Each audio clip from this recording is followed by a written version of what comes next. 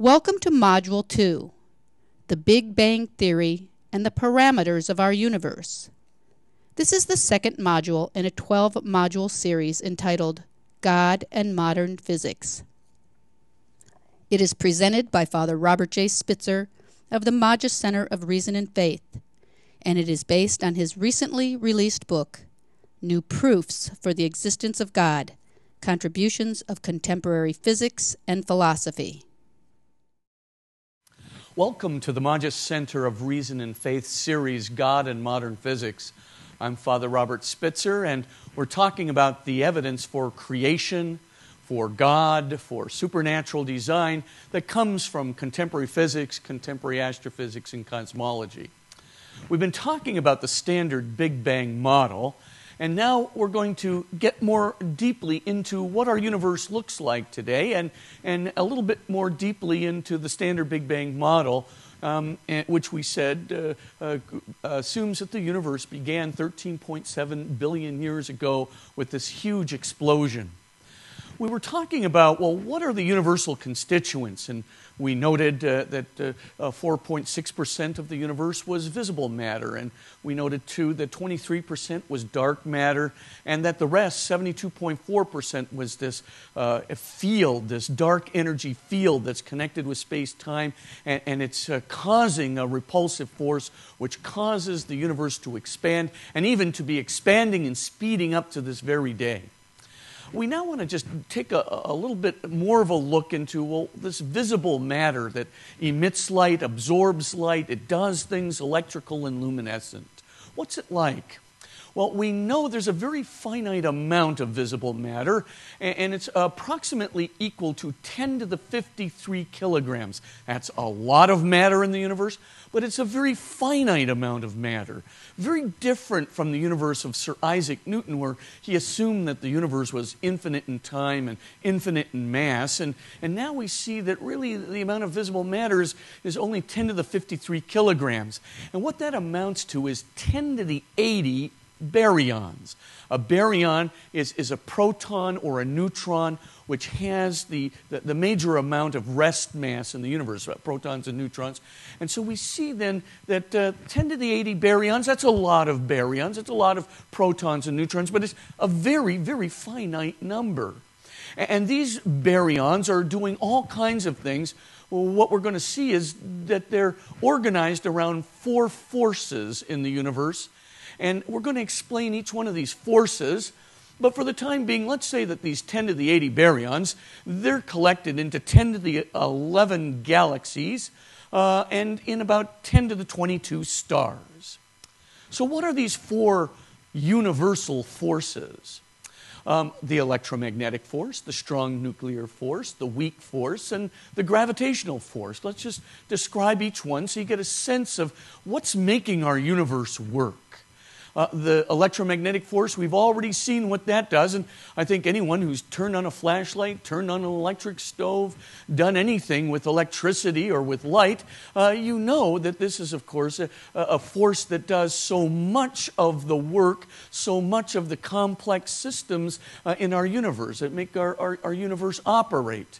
And then we have a second force, which is called the strong nuclear force. And many of you know that protons are combined together in the nucleus of an atom. And you probably also know that protons, being similarly charged, should repel each other.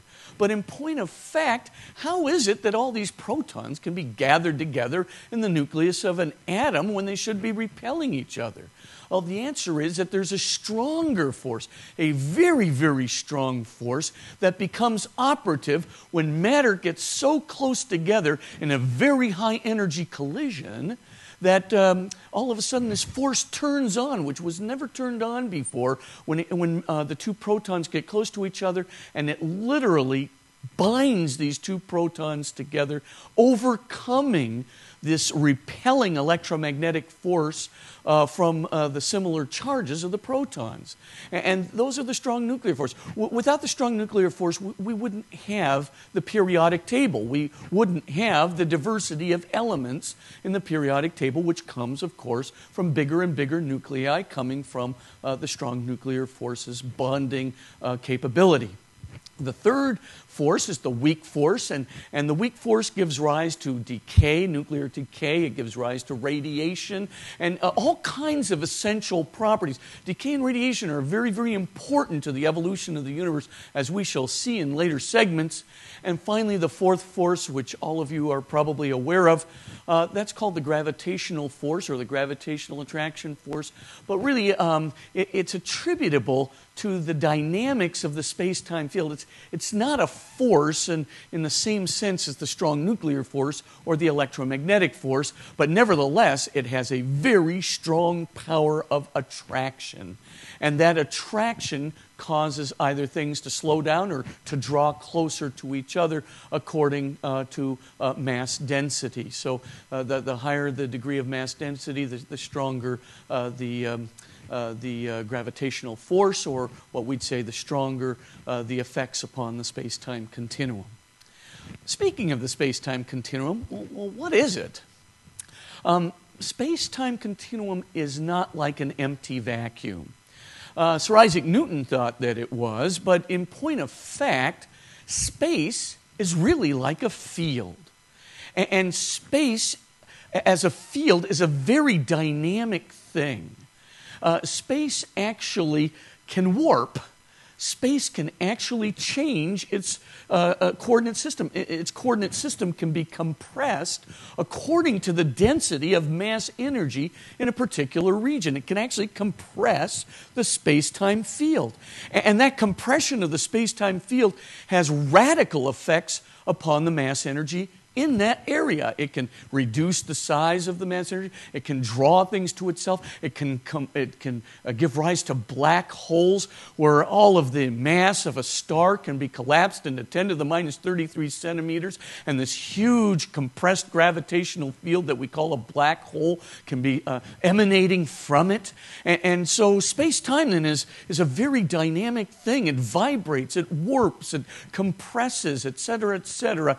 And of course, mass energy affects the space-time field, and the space-time field actually affects mass energy. So this is a very dynamic, organic universe in which we live. There really isn't a void. There really isn't this empty space out there. It really is this dynamic interactivity between mass energy and space-time field. And of course, you can get the idea now to go back to our balloon, and let's just examine for a second, what if the entire space-time field were collapsed into the minutest size above a dimensionless point? Just think of the universe being that approximately 13.7 billion years ago. That's the standard Big Bang model. That's what the vast, vast, vast majority of physicists accept, that the universe was literally at this, 10 to the minus 33 centimeters, approximately 13.7 billion years ago, and then it blows up in this cataclysmic explosion. And then with the cataclysmic explosion, what occurs is that the universe then expands like this balloon. Everything starts moving away from everything else.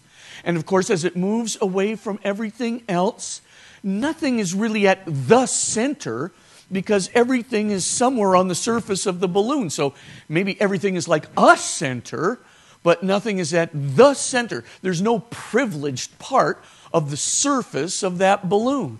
And as the balloon, namely space-time field, the elastic of the balloon's like the space-time field, as it continues to expand, notice too that everything is moving away from everything else. And so, of course, the universe just continues to get larger and larger. Now, what is the assumption of the standard Big Bang model? The assumption of the standard Big Bang model, though it is unproven, is that the universe began 13.7 billion years ago. In other words, the Big Bang itself is the beginning of the universe. The universe, with its forces, its space-time field, and its constants, is thrown into existence in a single moment, 13.7 billion years ago. It begins with this fiery explosion, continues to expand. And what do we know about that? We assume that that might be true, but that has not yet been proven to be true, but it has not been proven to be untrue. And so we need to discuss this throughout the rest of this series. To learn more about this series and the Magis Center of Reason and Faith, please visit www.magisreasonfaith.org.